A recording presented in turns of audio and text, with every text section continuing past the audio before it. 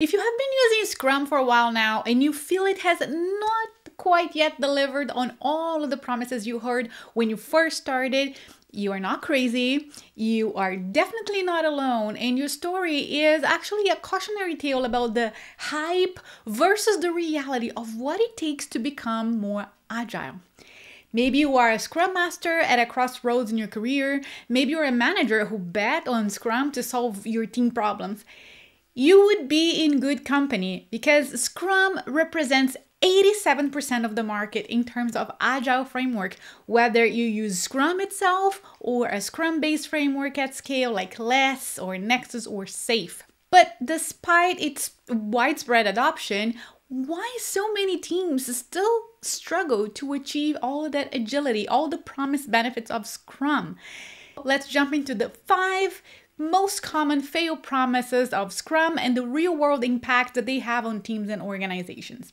Twice the amount of work in half the time. Really? That's the name of the book Jeff Sutherland, the co-creator of Scrum, wrote in 2014. I think it's one of the worst marketing approaches ever, like old 1990s Lee sales slogan. What's the problem with that?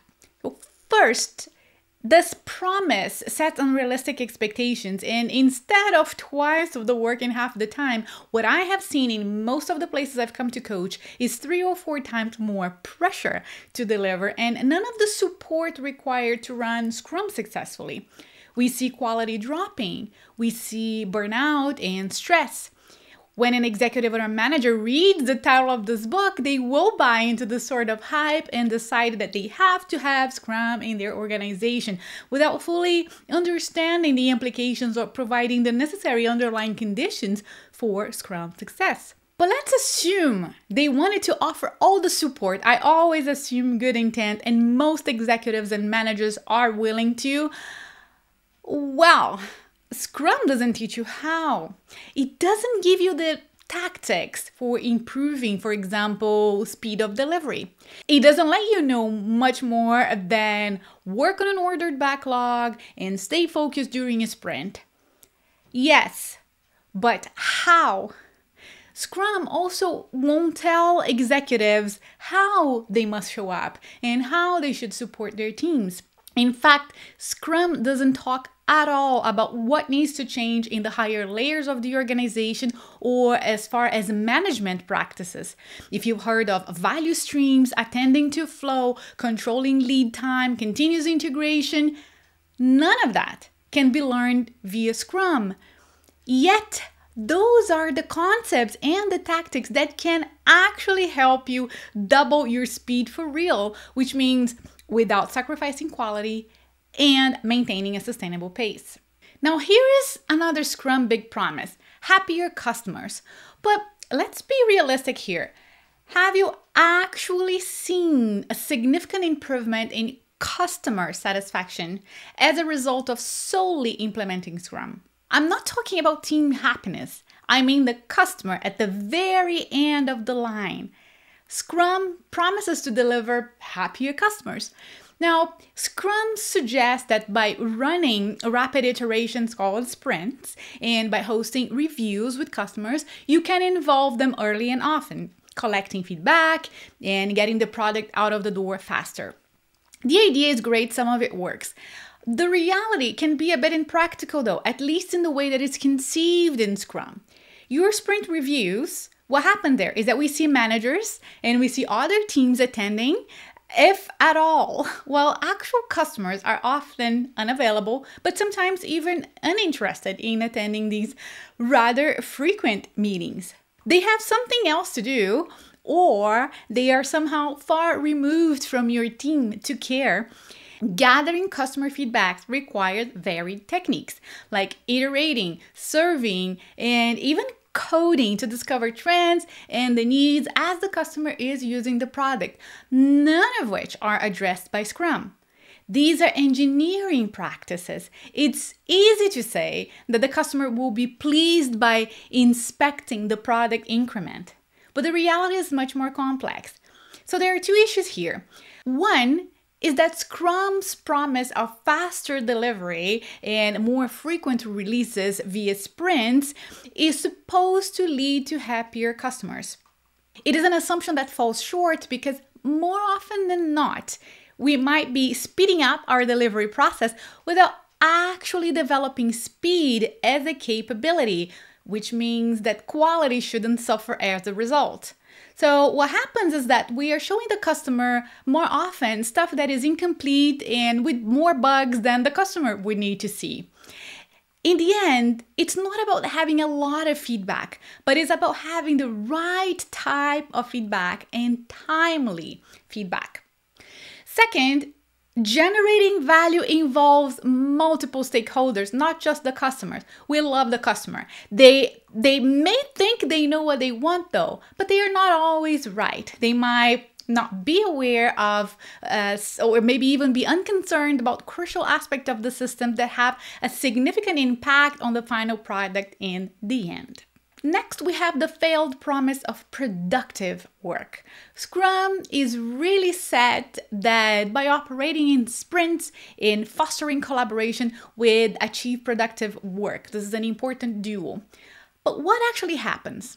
I can tell you from my experience coaching teams. They say it often feels like they're stuck in a perpetual cycle of back-to-back meetings, which the expectation that every second week, because most sprints somehow are magically 2 weeks, we can then request yet another big batch of features. Adding to that, in this collaboration style, everyone is expected to talk to everyone a little bit more than they would wish otherwise on a daily basis. While collaboration is crucial for most Agile teams, this overly synchronous approach is honestly not appropriate for software development, and it overlooks especially the unique challenges of distributed teams, which, let's face it, make up the biggest majority of software development teams today. What distributed teams need are great dashboards and streamlined communication channels, not more meetings. Oh, and they need a lot of focused time where people can put their heads in the sand and code away their features. Another issue with this promise can be the fact that by using Scrum to the T, we are dictating that the development cycle must fit neatly into the sprint's length, regardless of the complexity or the difficulty of the requirements in the task at hand.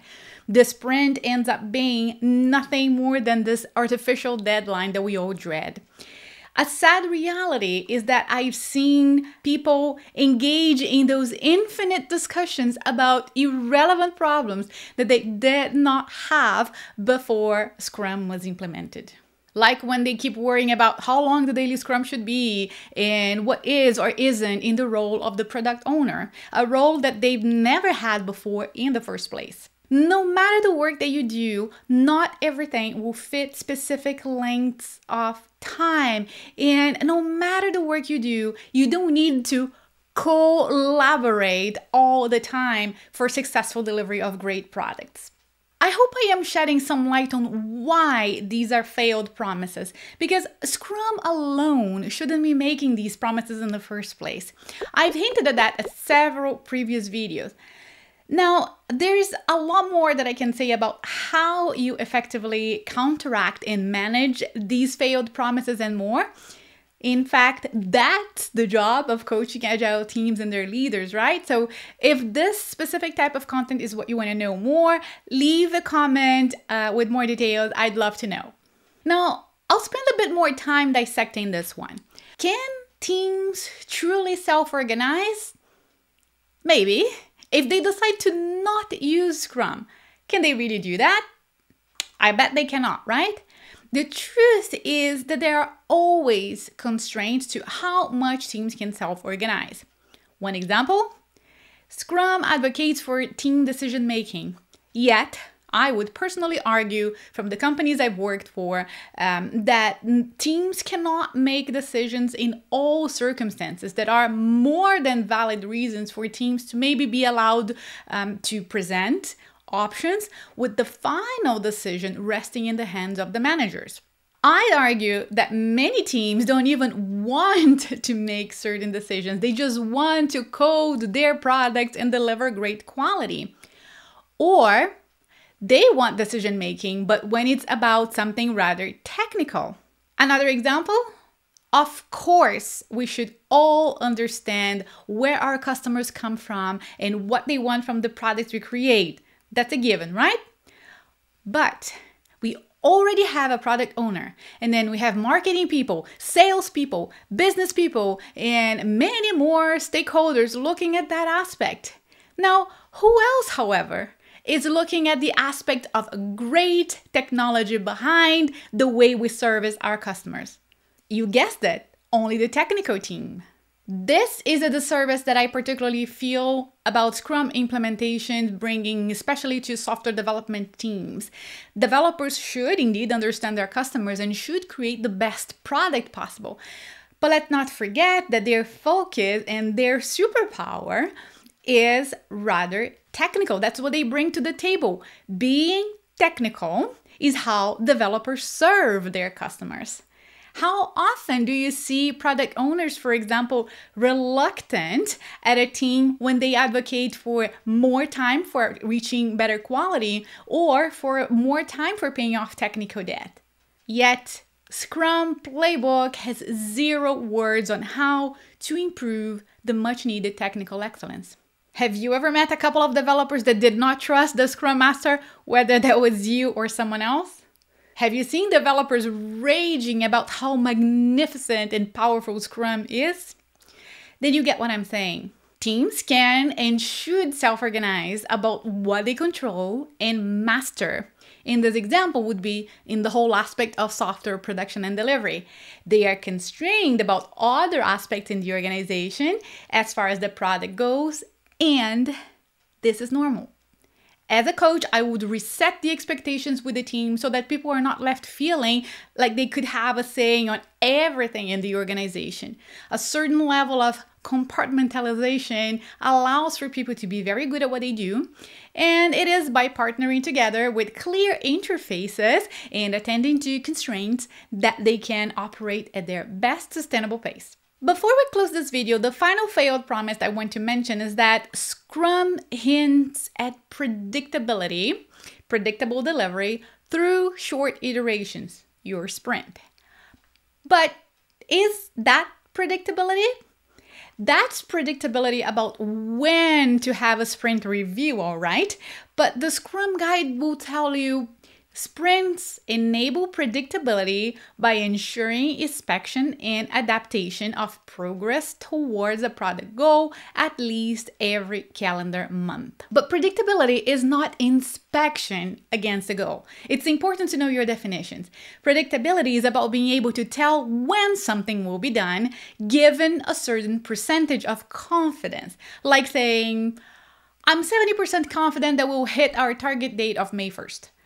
This sort of thing has a name, and it's called probabilistic forecasting. A famous approach would be the Monte Carlo simulation, which is a mathematical technique that predicts possible outcomes for an uncertain event. Computer programs use this method to analyze past data and predict a range of future outcomes based on a choice of action.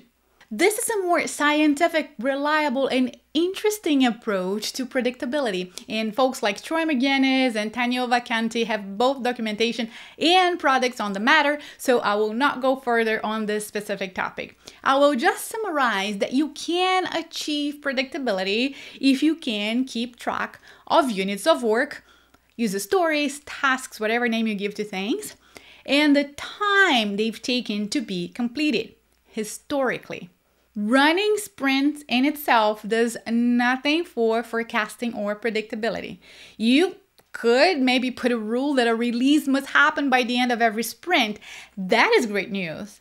But there is no guarantee that each release will add up to the scope you want in the timeline you desire. So in that sense, it's a Scrum failed promise because it's kind of an empty promise. If we are to go beyond Scrum promises and consider some practical aspects of Scrum implementations though, how are you feeling about retrospectives? Because that is for sure a misunderstood practice all around. So much so that I see managers call that the fun meeting for the team. I see teams that try to get out of it by asking to skip it just this time.